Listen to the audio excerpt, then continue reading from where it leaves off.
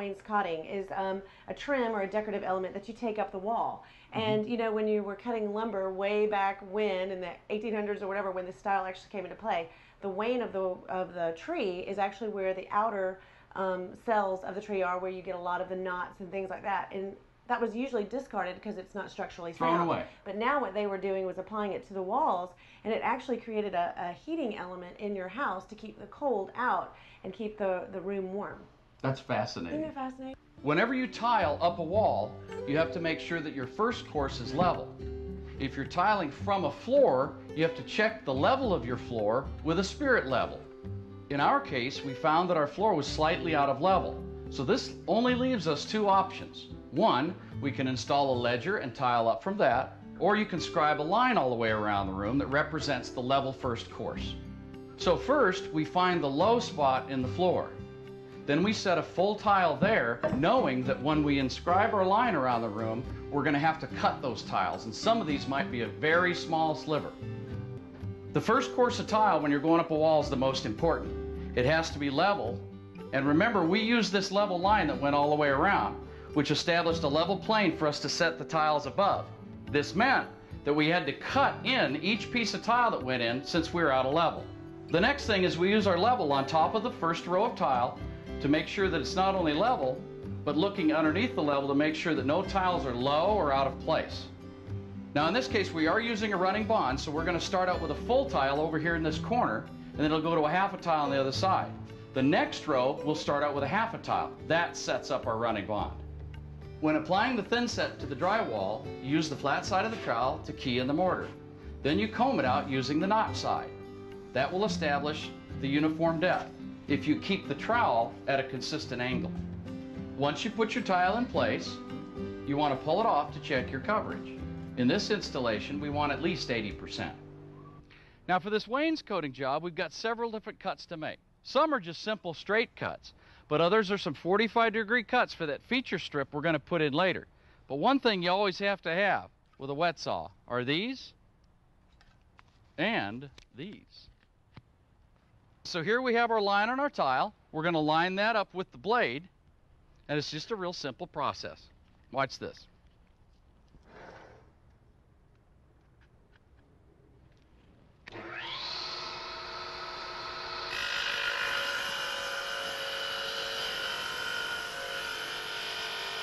Here's our first course again that we leveled, which was quite a bear, but we got it done.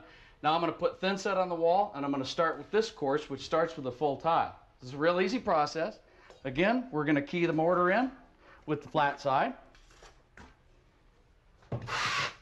All the same deal. If you get into a habit of doing this every time, pretty soon it'll be second nature. You won't even have to think about it. And then after we put this key-in coat on, then we're going to come right back and we're going to put on our comb coat. And keep that trowel at a consistent level, or a consistent angle, and you put on a level coat. The same depth every time.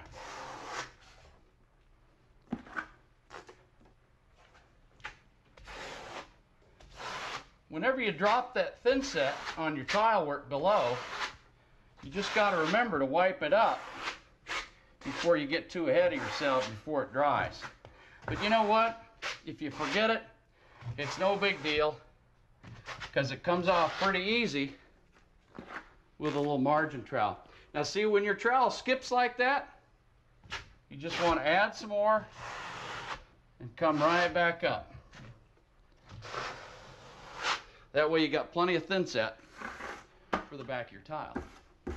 Again, we're going to clean that top edge off so that when you put those tiles in, it doesn't squeeze out, which makes your grouting process a lot harder afterwards. Again, this is a full tile. It still sets up our stagger. And you see where I missed that little spot right there? Just going to add a little bit of thin set to that corner there. Pop that tile in.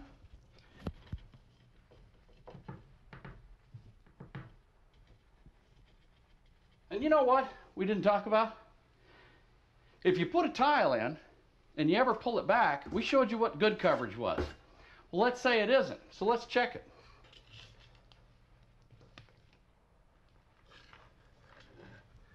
Ah, see? See that bare spot right there? So what do? You take some thin set, you add it there, you add it where you still got those trowel ridges, and then we're just going to put that tile right back where it was.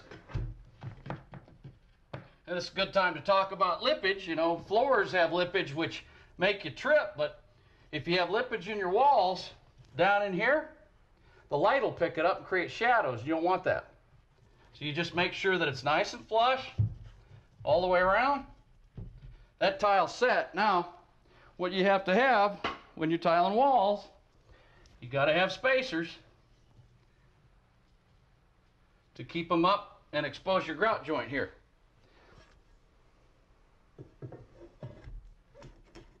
All right. Now we finished up the lower part of our walls like we've seen, and we've started to run our detail or a feature strip like right here. Now this looks fabulous. It looks really intricate, but it's really not. Let me show you what it really is. Right here, all that it consists of is a chair rail, a stone bull nose, and then this tile that miraculously already comes pre-mounted. So it's really simple. Now all we have to do here is pre-cut our tile into our detail at a 45 at the corners, and then we're ready to set it just like any other tile. Okay, well, you get some thin set on your trowel, again, mixed per the manufacturer's instructions, recommendations. You're going to put that first coat on the wall, and that's keying in the mortar. It's like we talked about in the lower part. I'm going to go across, then we're going to come back, and we're going to start setting it, troweling it with the notch side of the trowel right up the wall. Now this trowel size we're using here is 1/4 by 3/8, which on this stone will give us plenty of coverage like we've seen before without having to back butter the stone themselves, which really helps save us some time. Now then, here goes that tile that's face mounted. And that just simply goes in here. And then a trick here is to use a little 2x4, a little piece of drywall, something that's flat. And we can just make sure that all of those pieces are in at the same plane. Make them look real nice. Put that bad boy right in there. Grab a couple spacers. Put that in. Make sure we're all lined up. If we got to add a wedge over here, we can do that too. And then once you're done with this, you're going to cut off all this and clean it up with a sponge real nice. So if the painter comes back, he can just paint that. It's looking good so far. Talk to me though about the coloration, because we've got a lot of variation of the color. Is that pretty standard with travertine? That's very standard with travertine. So don't panic if you choose travertine and you see that. That's normal. Right. It just got to blend in. It's just nothing's changed there. Okay, cool. So we're going to carry this all the way out. This is going to be the wainscoting that we're going to be doing also out into the main body of the bathroom. That's exactly right, all the way around. Now that our wall tile is set, we're ready to start grouting. Now there's a couple of things that we need to do. First of all, put on your gloves to protect your hands. And then what you need to do is dry mix your grout to make sure that the pigment is evenly distributed. Then what we're going to do is, per the manufacturer's instructions, we're going to take the amount of water that they recommend, add it to our bucket, and then slowly start adding our grout to our water, mixing it as we go with our power drill mixer. Then we need to let that rest for a few minutes. That's actually called slaking.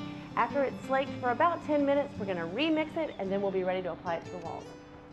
Grouting is a simple process. What you want to do first is you want to moisten your tile work with a nearly dry sponge. Don't leave any standing water in the joints. Next, force the maximum amount of grout that you can into each joint. Cut off the excess grout with your grout float held at a sharp angle. Next, wait for the grout to set up so that you can touch each joint without having any grout come back on your finger. The next step, using a nearly dry sponge, is to tool your joints, removing pinholes, voids, or any high and low spots. The next step is a final wipe using a nearly dry sponge pulled once across the tile work at a diagonal. Once a haze develops, polish that off with cheesecloth or terry cloth, being careful not to disturb the finished joints. We've got some slate tile that we've got to get to. It's going to be cool. Oh yeah. We have already applied our backer board, and this is basically the same application as what you would do on your floor. The only difference is, as opposed to using a 1/4 inch backer board on your flooring, we're using a 1/2 inch. Right. Well, that gives us a little bit more resistance to heat because we're right in front of a fireplace. But it's a dry area, so we don't have to use all that felt and all those other things. Right. We're going to screw it down, and again, over here on the edges, we're going to need to tape and mud that as well. Right, with just regular thin set. This is going to be actually a fantastic project. Now, you know, tile was huge around fireplaces at the turn of the century. You would get decorative tiles, even like tiles that would tell a story. Really neat stuff. But we kind of moved away from that. But I like the trend now of moving back and surrounding your fireplaces with tile. But we do have a little bit of a different application here, right? Well, only in terms of we're going to put slate on this fireplace. And the problem is that when they framed it out and drywalled it, we have a difference in elevation between the existing masonry and the drywall. It's like 1/2 inch. Right, so what we're going to have to do is we're going to have to build that out so that our bed that we're going to be placing our slate on will be flush with the drywall. Right. So we're not actually using the same type of mortar that we've been using in the past. We're actually using wall mud, right? Right, wall mud is cement, sand, and sometimes lime at a ratio of about 1 part cement to probably a 1/2 part lime, and then up to about 7 parts of damp sand. Well, you note here, Jody, how Mike applies the concrete plaster adhesive to the existing masonry. While it's still tacky, then you want to apply the first coat of mortar. Right, then after that sets, you want to put a tight coat on. Right. And that's basically just making sure that the mortar is going to adhere to the existing surface that was there already. That's exactly right.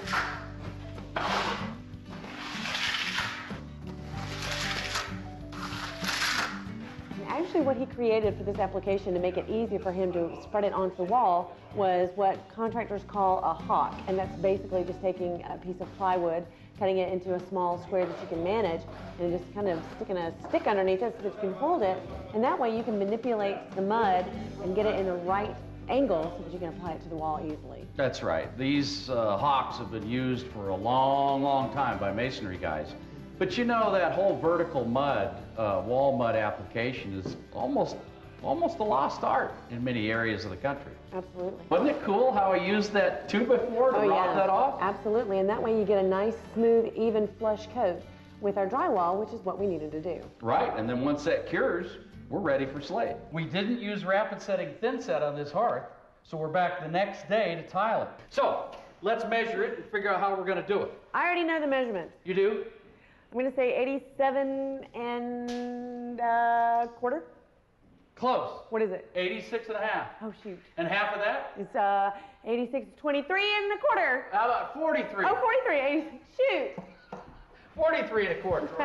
So the center is 43 1/4. Now, we already took the liberty of sorting our slate. And we're going to start from the front edge and go back. Right? There's our center line. We know we're going to have tile that's going to overhang. What's our joint, our grout joint? 1/4. Do we have